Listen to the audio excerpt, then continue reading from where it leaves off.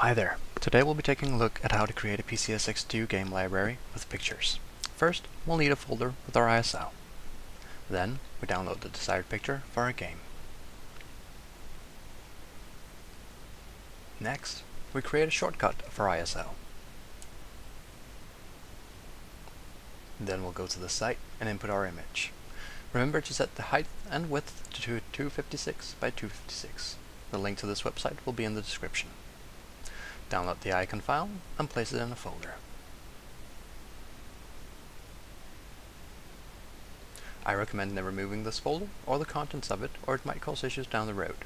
Next, right-click the shortcut, go to Preferences, click the Edit Icon button, and choose your icon file.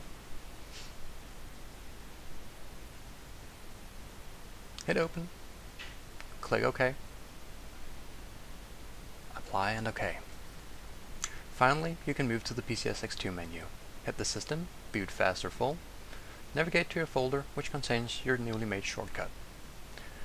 Change the Group By setting to Type, and change the ascending value to descending. And that's about it. Thanks for watching.